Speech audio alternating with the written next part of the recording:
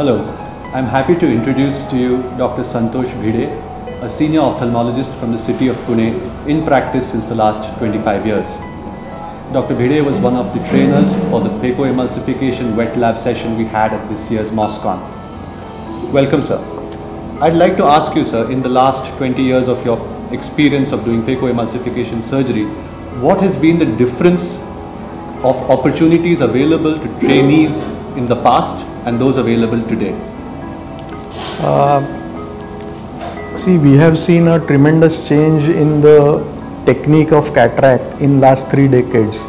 The cataract surgery has evolved from intracapsular surgery to a microincision phaco surgery in last 3 decades. And the transition was somewhere around 20 to 25 years ago when everybody shifted from extracapsular to phaco. And in those days, the government institutes or the bigger institutes, they had no facility for training the students as well as the private practitioners.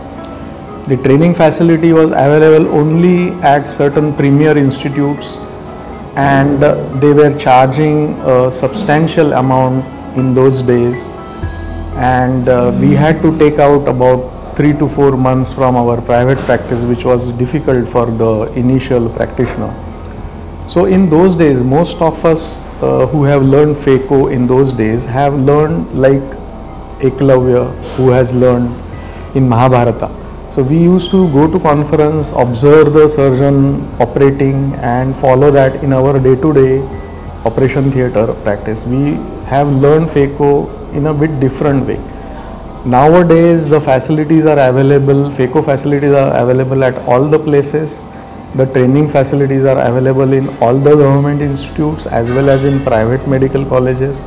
So a person or a trainee who is taking training in ophthalmology can learn phacoemulsification even in his first or second year of residency. He can be easily taught all the procedures. Another most advantageous benefit which we have is the availability of wet lab.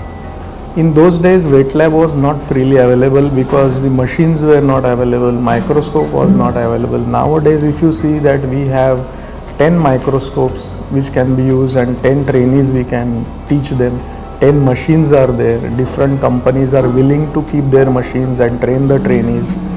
And in those days, the trainers were also less because even the senior surgeons, they were also in the phase of learning themselves. So they were also not able to pass their knowledge to the junior consultants as well as to the students. But nowadays, most of the people are routinely doing phacoemulsification. So there is abundant availability of good trainers, good surgeons who can train the newcomers.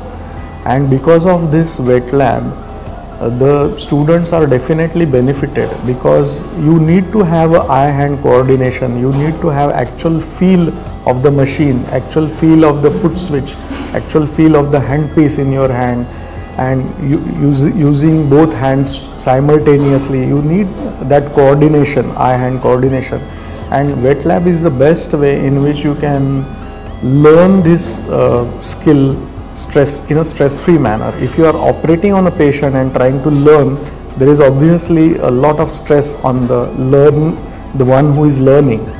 While here there is less stress for the trainer as well as for the trainee. So I think wet lab is the best way to initiate the training.